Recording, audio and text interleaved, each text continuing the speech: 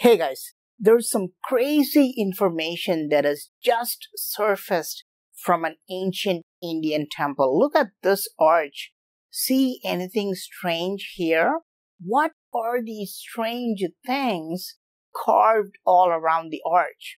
Flowers, more flowers, and a lot more flowers. And you can say, Praveen, it is an arch. It is supposed to be decorated with flowers. What is so crazy about this?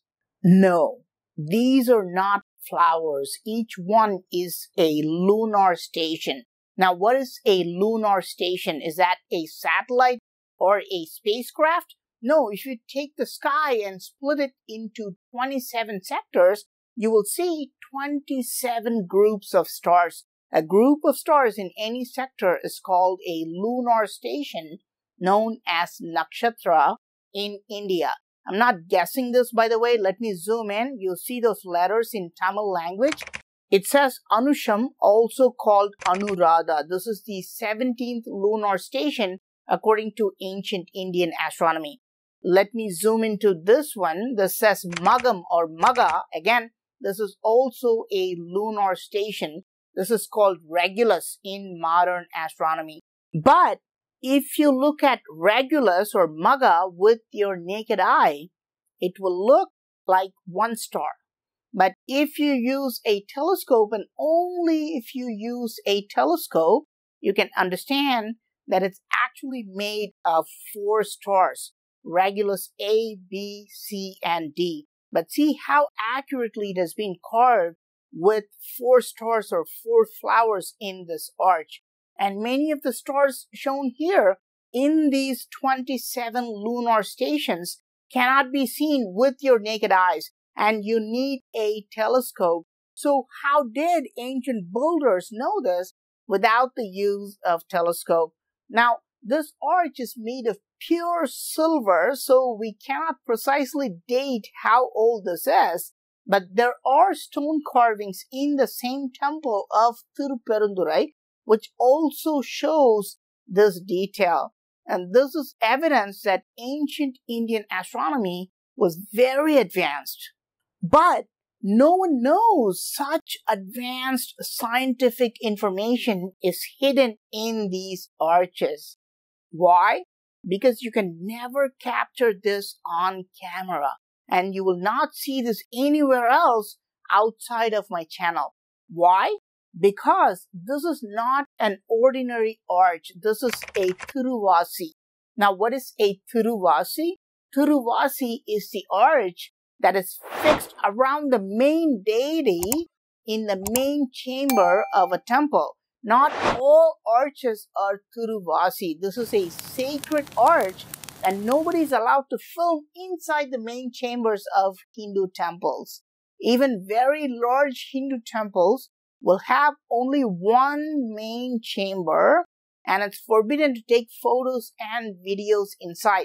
So you cannot film these Thiruvasi arches and study the details on them. But how did I manage to do it? On rare occasions, temple authorities clean this arch. Notice that it's made of pure silver and the metal darkens gradually. So authorities have brought this outside and have just cleaned it. Of course, in this picture, since they're cleaning it, they placed it propped up on a pillar. It is still placed outside, which is why I'm able to show you this fantastic detail. Otherwise, nobody can go into this main chamber and study what is carved on this arch. And if you see from the outside, it looks very captivating. See the main deity in the middle, and around it, there are lamps making up a divine arch.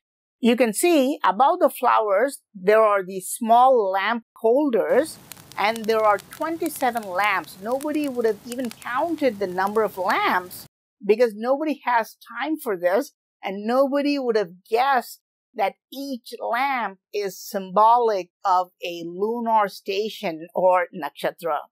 That includes you, because you did not count this either.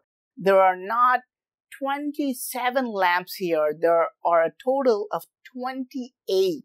Yes, there is one extra here. It does not fit in. And notice it does not have any stars or flowers on it. And now immediately you will be taken aback and think, why did Praveen mislead me? Are these not nakshatras? No, these are 27 nakshatras or lunar stations, but there is a 28th nakshatra that nobody talks about in today's Indian astronomy and astrology. The 28th lunar station called Abhijit was used during ancient times, but today it is rarely used or even known. Abhijit is the Sanskrit name for Vega, a very bright star in night sky, and it's the only male lunar mansion. All the other names like Magha and Anuradha we saw before are all female, but Abhijit is the only male nakshatra. To understand why, you need to learn advanced astronomy. So remember, there is a lot of hidden information still hidden even in this one arch. Don't count the number of flames and try to understand why. Remember, secret symbols are hidden everywhere. If one arch in one temple has such advanced scientific information, imagine how much of ancient knowledge is hidden in thousands of ancient temples built all over India. So next time, if you enter the main chamber of an ancient temple, don't just close your eyes and pray to the deity. Remember to also open your eyes and pay attention to the Tiruvasi. I hope you liked this video. I am PraveenMohan. Thanks a lot for watching. Don't forget to subscribe. I'll talk to you soon. Bye.